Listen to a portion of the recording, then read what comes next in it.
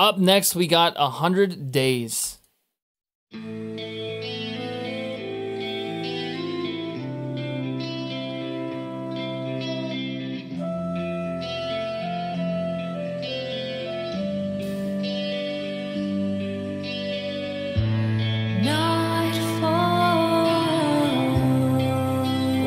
a ballad.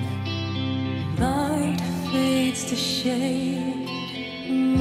I just love how this reminds me of Unsung. This is so sick, dude. I haven't listened to Unsung in years. A cold wandering soul, lost to the stars in the sky.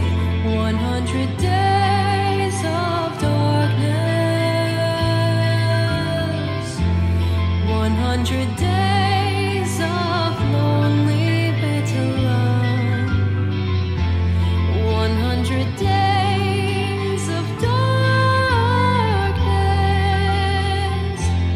100 days of silence and peace. The cold sinks and settles in. This is a beautiful album, man. Great requests. Great requests. For the lonely moon to rise from the frozen earth he watches.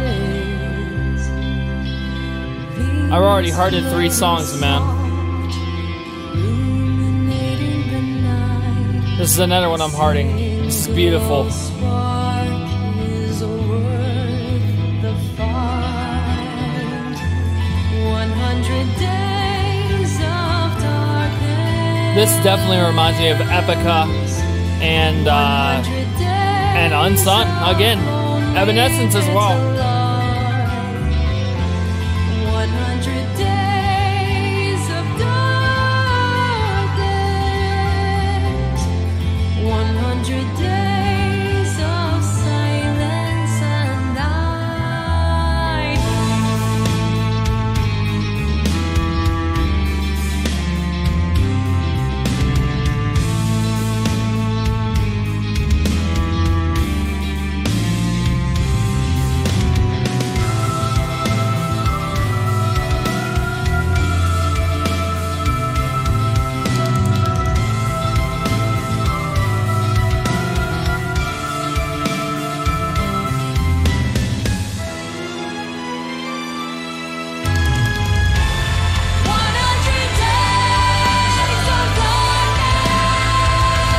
Wow.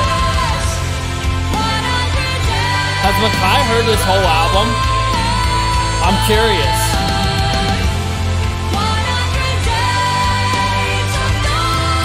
Maybe he has. Let's look. 100 days of silence and night. He has not heard the whole album. Holy shit.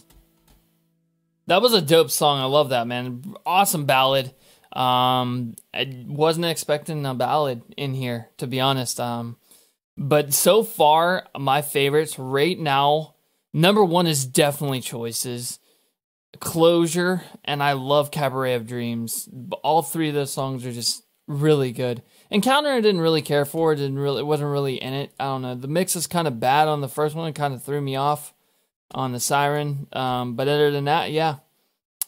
Pretty dope. Pretty dope album so far. I love how they just threw a ballad right in the middle of the whole album. This album has 15 songs. That's right, man. I think it has more than Born of Osiris. I'm pretty sure it does. But yeah, it doesn't feel like it has 15 songs though.